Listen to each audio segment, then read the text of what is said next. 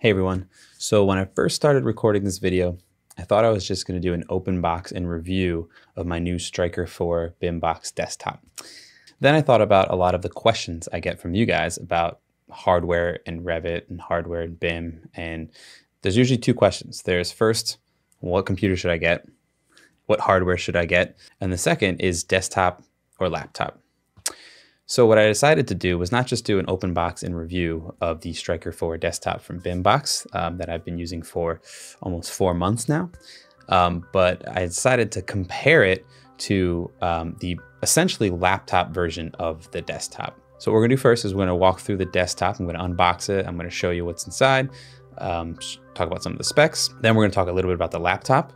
And then I'm going to show you benchmarks and how they compare, and then talk about a little bit about what that means as far as desktop versus laptop, performance versus cost, and all that good stuff. So let's jump in first and take a look at the desktop, and then we'll come back and we'll take a look at the laptop.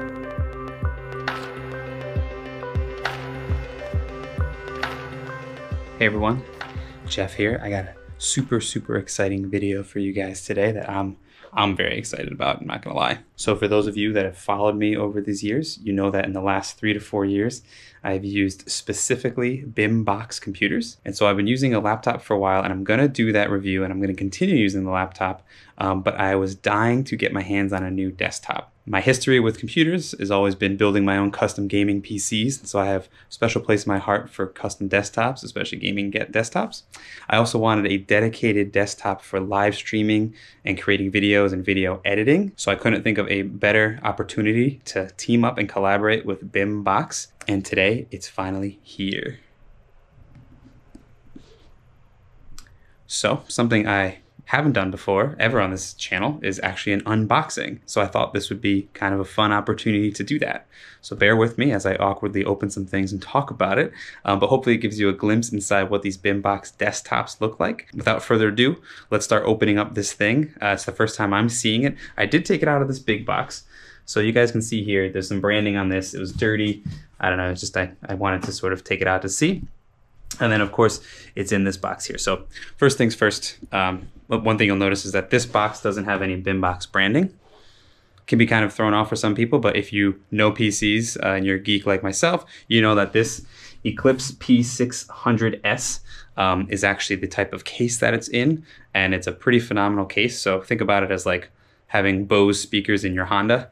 You kind of know, it's always nice to know the brand of what it is. So I'm okay with it, just be wary of that. The other thing that it came with is the accessory kit. So let's pull that up there. So that's all the accessories. If you want me to put that open real quick, you can see it's got all the hardware. It's got the slides for the hard drive, the interfaces, the motherboard pieces, all that good stuff in there. So you can see that's the Eclipse case stuff. And then there's a nice little heavy BIMBOX thing, which maybe we'll open that first. Yeah, let's open that first. I'm not really sure what's in this. It's pretty heavy though, so maybe it's parts and pieces. I'm not really sure what it is. Oh, maybe cables? I don't know, let's see.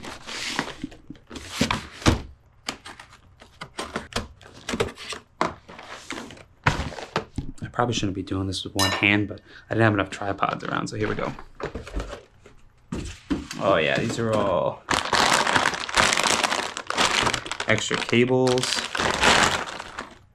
Oh, some nice extra cables for the motherboard. Our big boy cable for this power supply, which I believe is 1200 watts. I don't remember all the exact specs, but I will run through them and I'll make sure the details when I fire it up and you guys see it. But I believe it's a 1200 watt power supply. BIMBOX was also kind enough to send a keyboard and mouse. I've got my own keyboard and mouse that I prefer, but that was thoughtful of them. I'm sure my keyboard and mouse will get trashed by the kids again, so it's always good to have some backups, to be completely honest with you. All right, so let's pop open this guy, and we'll start to take a look at what's inside here.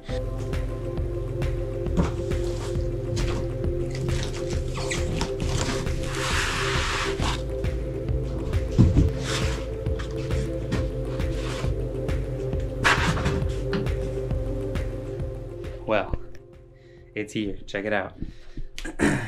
So, let me go on this side where there's some light. This is the Stryker IV, so it's the latest chassis model from BIMBOX. This is the i9 13th gen bad boy. I'll take some closer up shots, but you can see here, hopefully you guys can see it in the light. We've actually got some etched in, not just Stryker logos, but Revit logos as well as BIMBOX. So super excited about that. First time I'm seeing that in person. Very excited about that. That's my hand sketch being etched onto this thing. See the front here. There's the front. Kind of hard to see in the dark, so we'll throw it on the desk, get some good lighting going, and we'll start taking this thing apart, see what it looks like on the inside, because of course I'm a desktop guy, so I gotta see what this thing looks like on the inside. So we'll see you in 1 second. All right, so here I am back behind my desk in an area where you guys are a little more familiar with the background. So again, this is the first time I'm seeing this. I know the specs. I talked to BIMBOX, and I had some, the custom graphic on, all that good stuff. But this is the first time I'm seeing this, and honestly, I haven't looked too much into the case. The last one I had was their Stryker IV, I think, which was the metal case, which was awesome. But I'm curious to see what this thing's all about. So let's take a look at it. We'll start around the outside. We'll jump in the inside. First, let's look at the back panel. So hopefully you guys can see that. You can see we got plenty of hubs here. I think it's an Asus motherboard. Yeah, Republic of Gamers, so ROG, if you guys are familiar. One spec I 100% will not forget is this is a 4090 full desktop card. So notice how many spaces this thing takes. I do want to do a dedicated capture card for streaming, so that's one of the things I'm very excited about as far as this desktop is concerned. So I'm hoping that there's room in there with this 4090. There's clearly slots, but I don't know if there's going to be room, although there's this extra space here, so we'll see. And obviously the power supply down here. All right, so the side panel, let's start with this first side here, which I'm not sure which side this is. I think it's the back of the motherboard side, so we'll see in a second here. But it took me a second to realize that there was no screws. I'm trying to find the screws to turn this thing off. So check this out. This is pretty wild. So if you look here, there are some hinges. So you can see the hinges there. There's a hinge there as well. And then there's this little tab here. I'm like, what is that? So I pulled it, and sure enough, it's actually a magnet. Let's do that again. Hear that click? That's pretty cool. Anybody who's ever built desktops in the past with all the screws and little knobs and all that stuff, and the slides, and you had to slide them in and move them out, and the fans were attached and all that, this is nice. All right, so this guy, let's open this thing here. Got to move all my peripherals out of the way here. Beautiful. All right, so this is the back of the motherboard. So you can see in here, got some nice cable management. They did a good job here with the fan techs. You can see we've got our fan power cables up here at the back of the CPU right here. Of the processor, I'm sorry. Some nice cable management. There's the power supply down there. Looks like lots of breathing room. I'm excited to see what these fans are all about. There's also a little filter, it looks like, on the bottom. Looks like there's a filter I can change. So we're gonna check out the bottom now because I'm curious to see that before we look at the front and the top panels and all this good stuff. So let's check out the bottom now. All right, so we're looking at the bottom here, and you could see, like I thought, there was this slide out filter for the power supply, and that's really nice, especially when it's on the bottom there, because obviously that can collect some dust. So this should trap quite a bit of the dust. Enough room for some venting, pulling in, so that's pretty sweet. And it looks like you can pull that out at any time and clean it up. Nice little touch there. So let's jump to the front panel, the top panel, and then we'll jump around to the side and see the guts, the good part. All right, so we're looking at the front panel here. I haven't played with this yet, so oh, there we go, flips up. That also feels like a magnet. That's kind of nice. We got 2 USBs, a USB-C, a reset button, headphones, and microphone. Nice. This thing looks like, oh, another magnet. Wow. Oh, look at that. Nice filter there. Looks like there's a little net there. Cool. So that's a magnet there. Pretty neat. That looks like it might be extra airflow, maybe? You take that off when you're using it? I'm not sure. I'll have to ask. Looks like that wants to come off when you're using it. Let's quickly look at the top, and then we'll check out the insides, the real good stuff. So here I am at top. I didn't feel like tilting it to the side because it's just a lot of work on my little desk. So let's see. Hopefully I can reach here and see what's going on up on top. Oh, looks like another thing there, another little filter. So I'm wondering, it looks like there's airflow, but I'm wondering if these are filters or if you want to take those off when you're really cranking to let the airflow. I'll have to reach out to BIMBOX and ask, or maybe you guys in the comments know. But that's kind of interesting. So again, it looks like we have this magnetic thing. Let's pull this bad boy. So I like the magnet. I'm not sure how I feel about this just being a piece of cloth. I feel like maybe something metal to grab, which there's a little edge there. So actually, you know what? Yeah, there is. It's a little dimple there, so you could grab it. I just feel like that cloth is gonna go over time, but I guess we'll see. All right, so let's open it up. Oh. All right, well, here it is. Check out the guts of this thing. This is pretty. So let's just take a look at what we got in here. So first, down the bottom here, you can see we've got the power supply tucked in there. It is a 1,000 watts power supply. Up here, we've got the one and only GeForce RTX 4090. Look at the size of this thing. I mean, seriously, like that is just nuts. And you can see it says, please plug in the GPU cable before turning on. So reminder there to plug that in, 600 watt cable. That's why you need, that's why you need a 1,000 watt power supply. You can see we've got two huge fans actually on the front of the box. And so that's where that panel is. So I'm thinking you remove that panel when you use it, but I'm not really sure. It still looks like there's airflow. So I'll have to ask. Up top, we've got 3 huge fans that are attached to a radiator that are attached to the liquid cooler for this beautiful, I mean, look at that. Look at that cooler with the BIMBOX logo on it. That is pretty.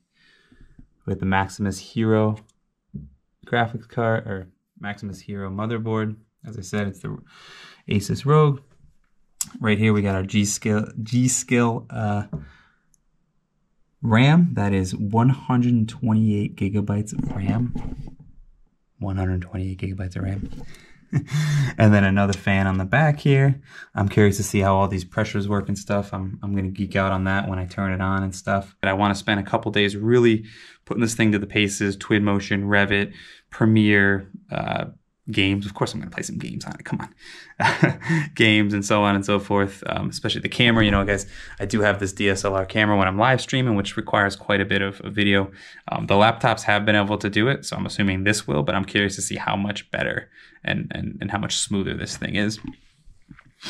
Just to quickly run through again the specs, we have a Intel 13th gen i9, whatever those specs are for gigahertz. I don't fully remember off the top of my head, but it's the highest level of i9 that you can buy right now, so go check that out. And I'll put all the detailed specs below. We have G-Skill RAM here. Don't remember the speed, and I can't read it from here, so I'll put that down below as well. Yeah, I can't read it from here, but it's 128 gigs. We've got the 4090.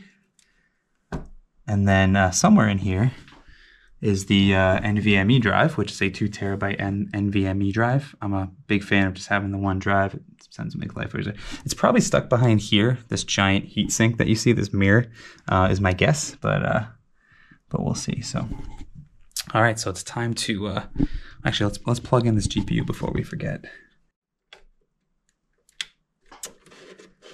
Nicely done there. And yeah, it's gonna be time to fire this thing up.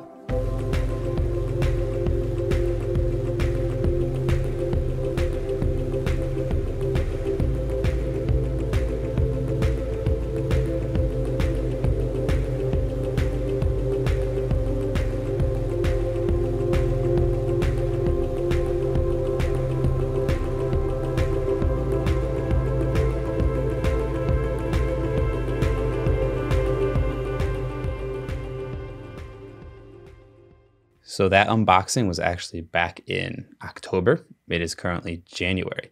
So I've been using the desktop for almost 3 months now. So not only did I benchmark it, but I've actually been putting it through the trenches, right? Whether it's for gaming, whether it's for Twinmotion, whether it's for Revit, whether it's for Premiere Pro, Photoshop, and all the other stuff that I use it for. And it is a beast, I have to say. So we're gonna jump into the benchmarking in a little bit. 2 updates from that video back in October.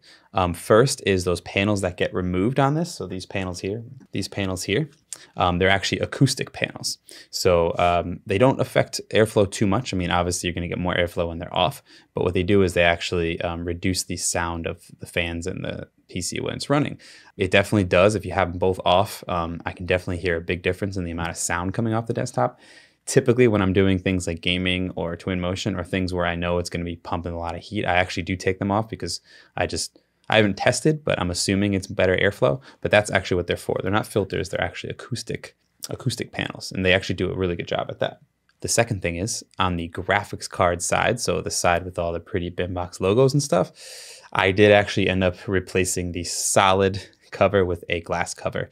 The gamer inside me just had to show off this incredibly sexy graphics card and CPU and motherboard and everything like that. So here's a little shot of what that looks like, and I just had to do it. It was like 30 or 40 bucks from Fantex, and I just simply had to do it. So now part of the reason why I thought this would be great to compare is that these are essentially the same computers, okay? So this is a 13th gen Intel i9 laptop.